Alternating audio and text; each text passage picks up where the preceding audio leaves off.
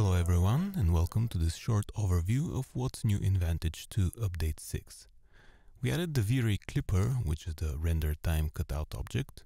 We also added subsurface scattering with the random walk mode.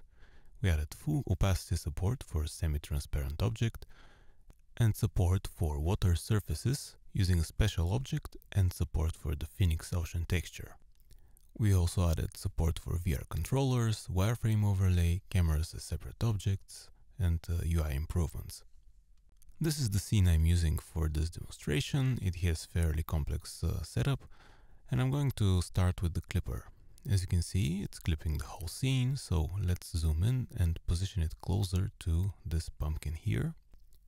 The different options, such as use objects on material or affect lights, geometry, and so on, work as expected, but I'm also going to try and isolate the mesh only for this pumpkin, or the cutting of the object only to this pumpkin. So I'm going to create an exclude set, and I'm going to add the pumpkin object to that, but it's in exclude mode, so I'm going to switch it over to include only, and only this object is being cut. The clipper also works in mesh mode, so let's zoom in on this this area of the scene here, where I have a specially prepared pumpkin with an inside carved out. I'm going to select a special object which has the Vantage logo as a positive cutout, and I'm going to use it as a mesh clipper object by creating a clipper with the selection. Now just moving the object closer carves out the geometry. Currently the material of the clipper is just grayscale, so let's adjust that. We can change its diffuse, self-illumination to achieve different results, but I also have a prepared subsurface scatter material already, so let's assign it and see the really beautiful scattering already in place.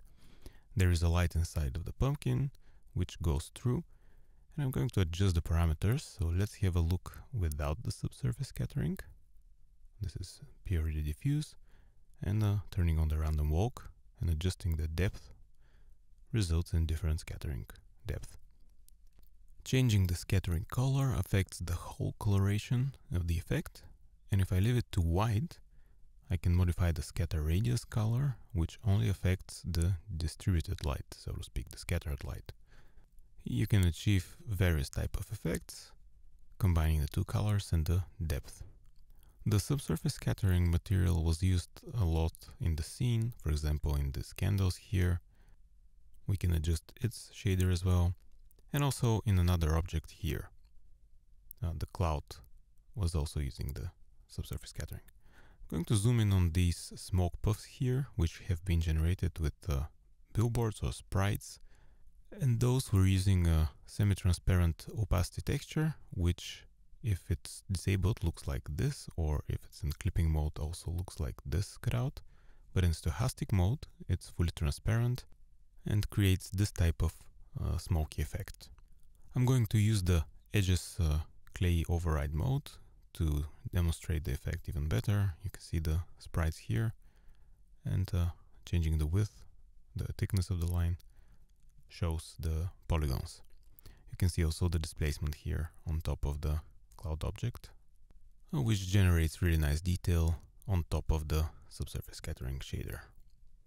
Alright, I'm going to zoom out. Also the liquid here in the cauldron uses subsurface scattering, and there is a light that pulsates inside. By the way, I'm using assets from Evermotion's Halloween scene, for example the candles, the pumpkins, the lantern. Now this object here has some displacement, and it's just a regular displacement, and it has the Phoenix Ocean texture applied on it. So if I increase the wind speed parameter, it will increase globally the pattern and the height of the waves. So I will reduce that until I get something nicer, and if I scrub the timeline, it also has animation, which makes it really easy to set up an ocean. Now you can control various parameters like the level of detail. Let me write this up. Height of the waves, or their steepness or choppiness. But that's too much, so let's dial it back. I think less detail here is actually more. So let's adjust the parameters, make it more subtle, and preview the animation. Just mind that increasing the level of detail introduces much more detail, but also increases the subdivision. So let's take a look at the edges once again. You can see how many triangles have been generated.